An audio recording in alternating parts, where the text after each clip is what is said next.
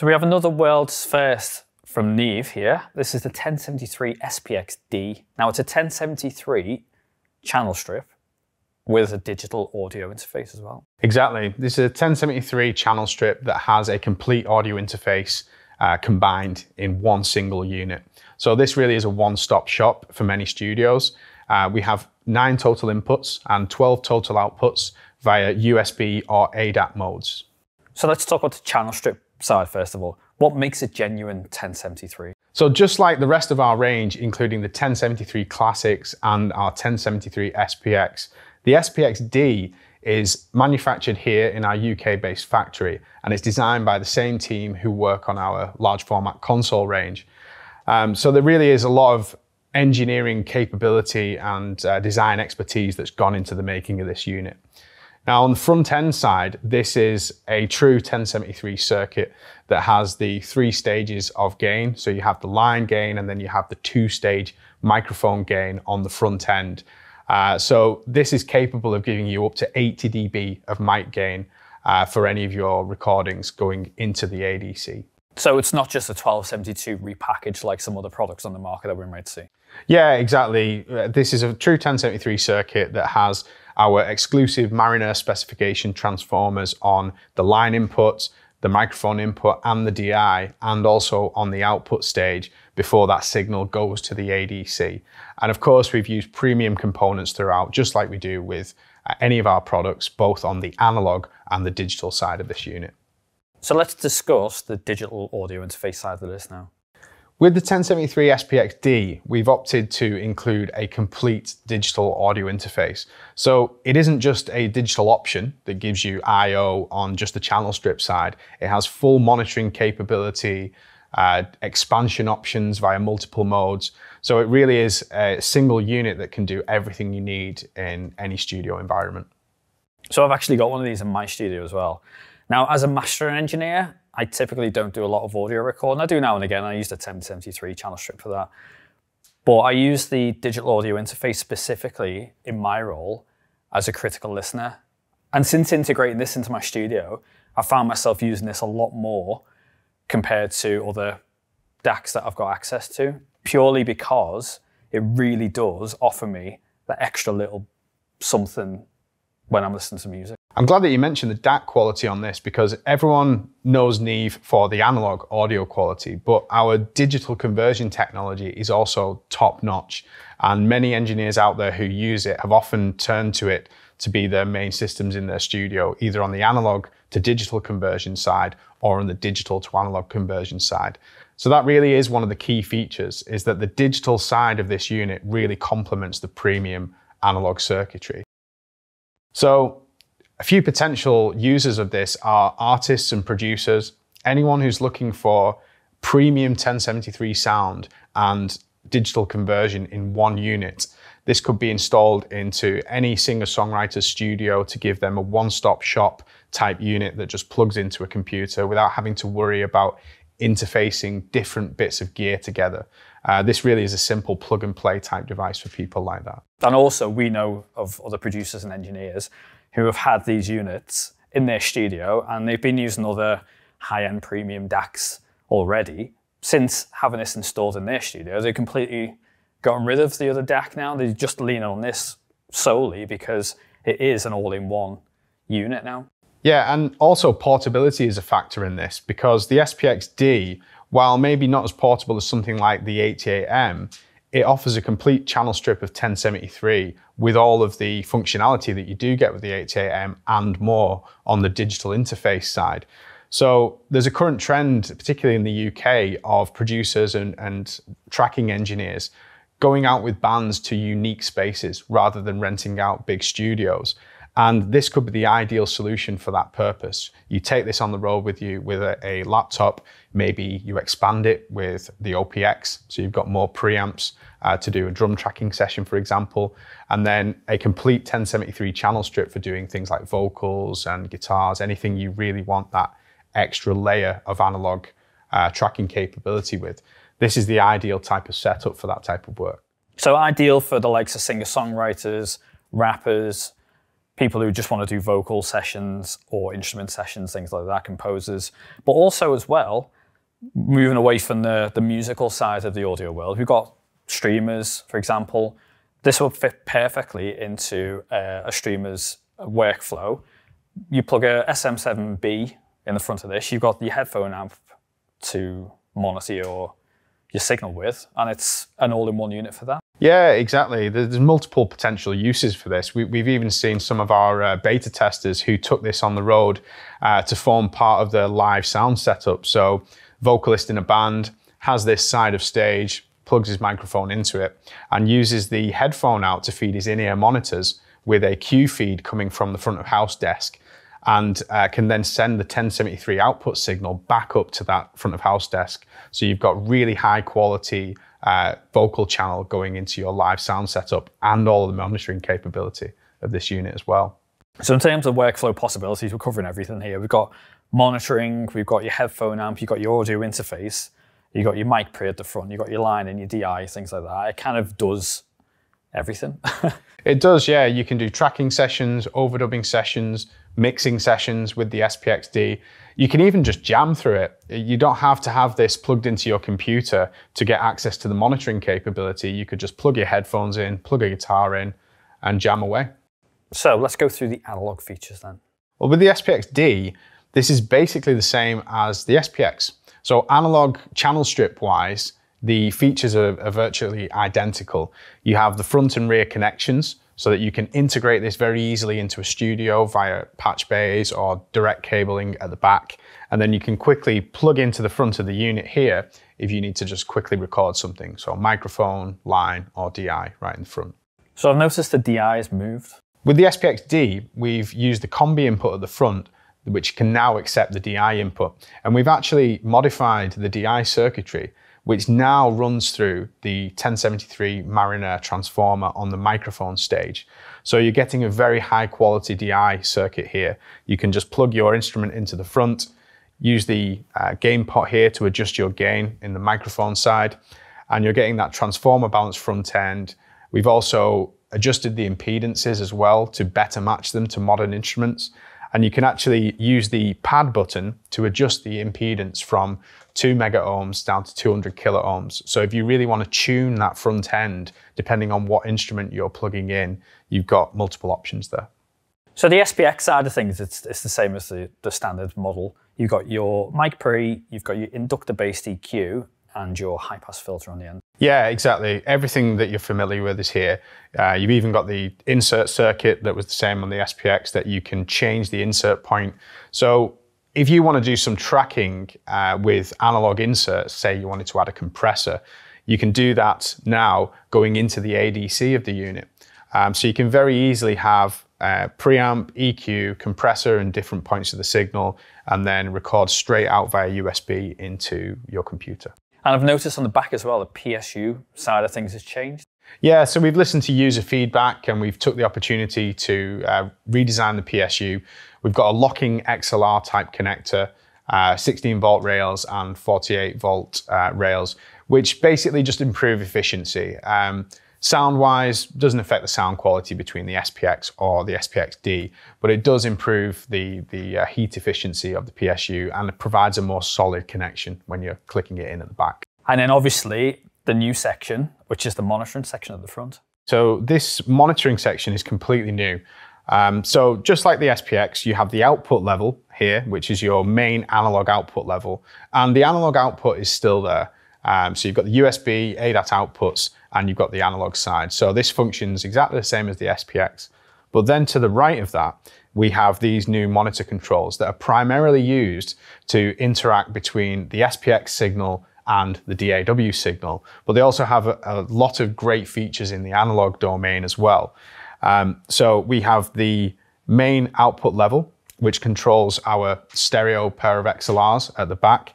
And this can connect directly to either active loudspeakers or into your speaker amplifier. And then you have a full range level control here. And you'll notice that we have a center detent here, just like the 88M, which is 10 dB below the maximum output level of 20 dBu. And then we go all the way down to minus infinity. So you've got a full range monitor controller here. and you can calibrate your speakers to an ideal listening level at that detent. You can also cut these speakers as well very quickly by pushing this pot. And this level also controls your headphone output. So we've got a very high quality headphone amp here that allows you to just plug in your headphones straight to the front of the unit and listen to what's going on either in your DAW or directly from the preamp. And the cut doesn't affect the headphones. So if you want to quickly cut your loudspeakers, you can push that in, but you still have the headphones functioning. So you can use this control for both functions very easily. So that's really handy then for just quickly chucking your headphones on. You can cut your monitor signals, check your mix, take them off, put it back on again. Really, really simple. And we've also got different monitor options as well. Yeah, so the monitor source can be fed from different locations.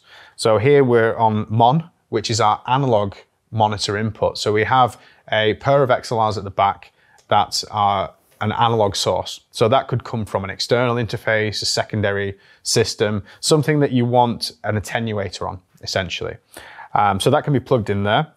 Long press will take you through the options. We then have SPX as the source. So if I wanted to just listen to what's coming in on the channel strip side, say for example, I'm auditioning something, or maybe I'm just jamming with the unit, I've plugged in my bass guitar or maybe a vocal, I want to listen to that through the headphones. That's what you set SPX to for there. If I then press this again, it will toggle through to DAW. And DAW is basically listening to the stereo source of either the USB or the ADAT inputs. So that's the digital return coming into this monitor path through that high quality DAC that we mentioned earlier. A third press takes us to both options lit. Now you'll see there we have SPX and DAW lit. So what we're doing there is we're blending the two together. We have the mono source of the SPX that's coming straight down the middle through both headphones or through both loudspeakers. But the stereo source remains in stereo, coming back from the DAW either via USB or ADAT. And when those are engaged, you'll see underneath it says blend. So that means now that the blend pot is engaged here in the middle. So when you've engaged blend, that's like your latency-free monitor mode, if you like.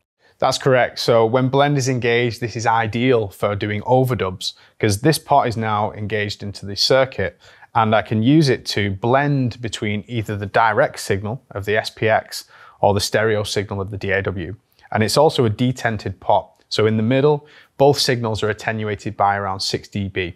And then if I want some more SPX, so more of my vocal, more of my guitar, for example, I would turn it towards SPX over here, which then turns the DAW signal down, or vice versa. I can turn it more towards the DAW. So I have more of my feed coming back from my Pro Tools session. So we talked about the digital side of it. Let's go into the USB side of it. How would I set this up to record or overdub, for example? When this is connected directly to your Mac, as we said, this pops up as a core audio device. So you can set that as your playback engine. And once it's configured, you'll see in the I/O tab of your DAW, we're using Pro Tools here, you can see the inputs and outputs. So you see on the input side, we have the analog inputs of the device and then 8 ADAT inputs. So if you wanted to expand this, then you can add 8 additional tracks via ADAT. For example, if I want to add an OPX, if I want to do some multi-track recording, I can feed the OPX from the 1073SPX-D and they will act as my 8 additional inputs. Yeah, exactly. Those 2 units combined give you the total of 9 inputs via USB into your system. And you'll see on the output tab here, we have a similar setup. However, with the SPX-D, we have 2 stereo monitor outputs. So you have outputs 1 and 2 and 3 and 4 that can be selected from long pressing the blend pot here. So if I'm working with a vocalist, for example, and I want to give them a unique send, a Q send, I can set it up on the auxiliary 3 and 4 from the SPX-D.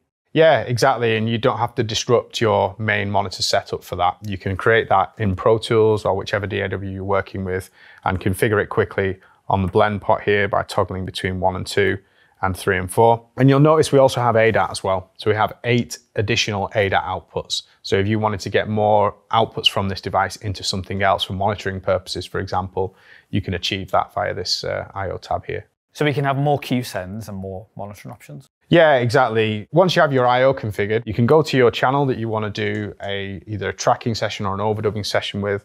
I can set the input to Neve input 1 and then set the monitor path to one of the stereo monitor outputs, most likely 1 and 2. And then I can set this track ready to record. So before I do that, I'm going to connect the microphone up to the front of the unit. So we have a dynamic mic here, so it doesn't need phantom power. I can adjust the input type from front or back by pressing the front button here. And now we have the microphone signal coming into the unit. I can adjust the gain here. And if I want to, I can also add EQ. So I can add some 1073 inductor EQ to that signal. So I'm tracking with that 1073 processing applied. And then we have the output level control here, which basically acts like a channel fader, same as the original SPX. So this is my main output level, and it runs in parallel between the analog output and the digital output. So if you want to split that recording into two separate systems, you can use the analog out into one and then the USB out into your computer, basically. And we've got the insert loop at the back as well, so I can insert a 2254 compressor, for example, into the chain. Yeah, exactly. Just like the SPX-D has that balanced insert send and return circuit. So you can apply a compressor such as the 2254, you could have that in your chain, and you can engage it via the INS switch here. I can then press the pre button to toggle if that insert goes before or after the EQ. So you can customize your channel strip options with the EQ, the preamp, the output, and the insert switches here that allow you a lot of flexibility when you're doing either a tracking or overdubbing session with the SPX-D. So once I've got my vocal chain, for example, set up, all I need to do is arm the channel in Pro Tools and hit record. Yep, exactly. You just arm the channel, and then you've got your signal coming into your track and Pro Tools ready to record. So I can then set this to record, and I can decide what output I want that channel to go to. And all the rest of the tracks in the session can also go to the same output, so that then I'm doing a full overdub with everything in my DAW passing through the monitor path of the SPX-D. If I wanted to monitor my recorded signal latency free, what I would do is I would perhaps mute the signal here or set it to a different output. And then I engage the blend pot when I'm in blend mode to be able to listen to more of my vocal or less of my vocal and more of the DAW. And you've got a lot of flexible options here for getting a really good headphone monitoring signal for when you're doing overdubs. So if we're going to use this in a mixing setup, how would I use the SPX-D as an insert in Pro Tools? Yeah, so this is one of the really unique features about this unit is it's not just a supreme tracking device with all the digital connectivity that we've mentioned. You can use this for mixing and apply the SPX signals, the analog signals, digitally into your DAW via the two digital options. So what you do is, let's say we want to process this bass track here. So I'm just going to duplicate this track so that we have a return track coming back from the SPX. I'm going to set this track's input as Neve input 1 and set the output of this first track as Neve out 3. You notice here this is the digi input of the unit. So we always preserve the stereo monitor path through 1 and 2. So you can still monitor through the unit while you're doing this. That's why we're using digi input 3.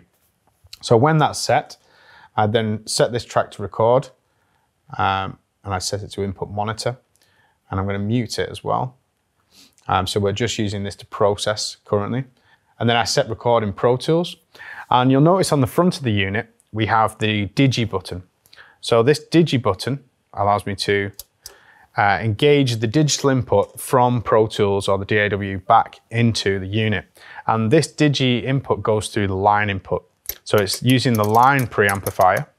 So if I toggle this through to line mode, I then have the transformer balanced line input, which is coming from this digital source. So now we have the unit set up, I can set record in my DAW and then press play. And we're now looping through from the first track through the analog circuitry of the unit and then back into the DAW. So as I mentioned, the digi input goes to the line preamp, which is transformer balanced. I can apply more or less gain from the switch here. I can also engage the EQ. So I'm activating those those inductors into the signal path, and I can adjust the EQ. I can also engage my inserts as well. So if I have a compressor or anything attached, I can apply that to the signal chain and use it as a hardware insert, basically going into my DAW very easily. So how would I monitor this then if I'm recording? So as we mentioned, you can monitor either from the dry signal or from the wet signal that's just been processed. And you can do that in Pro Tools by setting your outputs from each device. So as we mentioned before, the Digi input uses input 3. So monitor 1 and 2 on the device is preserved. So any output, either from the wet or the dry track, can be sent to output 1 and 2, which is then coming into my DAW signal here. So we mentioned expanding the SPX-D.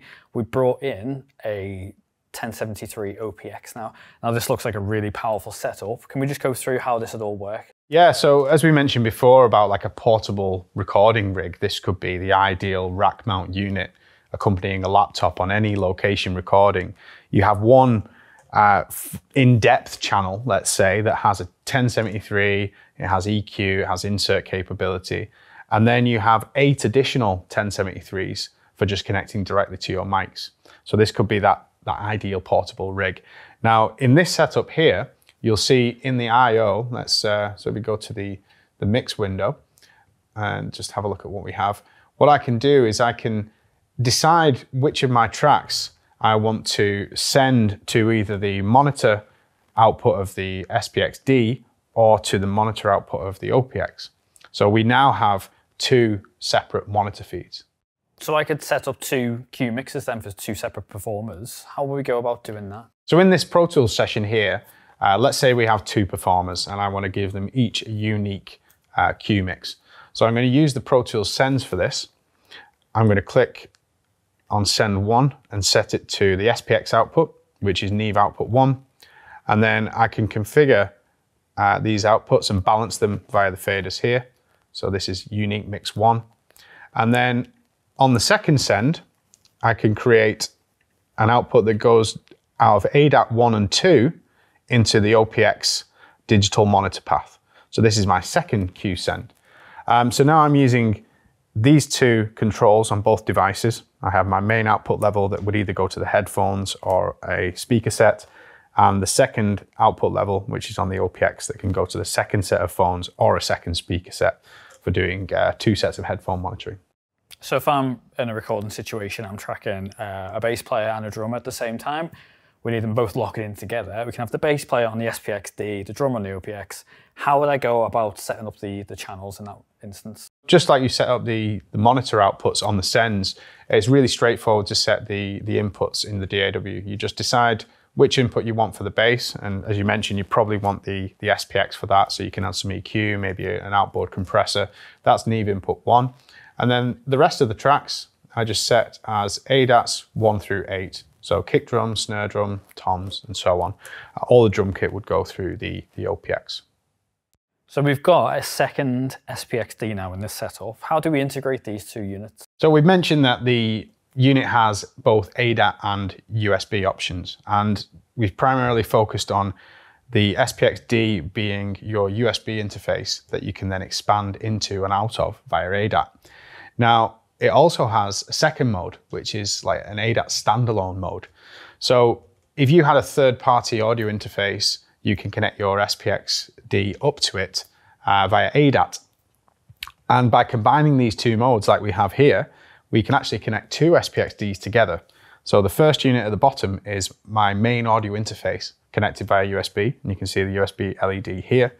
And then the second device is connected via ADAT into the first. So I now have 2 channel strips together and 2 stereo monitor paths that I can use simultaneously. So now we've got the capabilities to do dual mono recording, we can do stereo recording as well. How do we sync these together then? They are connected via ADAT, so they can synchronize via ADAT. And you can select the sample rates here on the front of the device. So the second device can be toggled through the different sample rates via the SR switch. You can also use the sync button to toggle between internal or external clock. So you can decide which of the units is your primary clock and which is the secondary clock via these switches here. So just to summarize this setup then, we have two mono channel strips. We can use the digital inputs in Pro Tools to use it as a stereo unit, and we can use the inserts from the unit in stereo, so we can run 33609, for example. So if I'm tracking, I can run it all through a stereo compressor. Yeah, exactly. By having two together connected in this way, you've got stereo capability for tracking, overdubbing, or mixing, as stated. And you also have up to 4 stereo monitor sources that you can listen to through the two headphone outputs or the speaker outputs at the back. So another unique setup then, we've got the 88M as our main audio interface, and now we're connecting the SPX-D to the interface via ADAT. Exactly, yeah. So the 88M is the primary interface that's connected to here via USB. And we've now got a full 1073 channel strip that I can inject into this via a single ADAT connection. So if I want to track, I can just connect an ADAT output from the SPX into the 88M's ADAT input. And this gives me this 1073 channel strip appearing in my DAW on ADAT 1. And then you can also connect the ADAT output from the 88M into the SPX-D, giving me an additional stereo monitor output as well.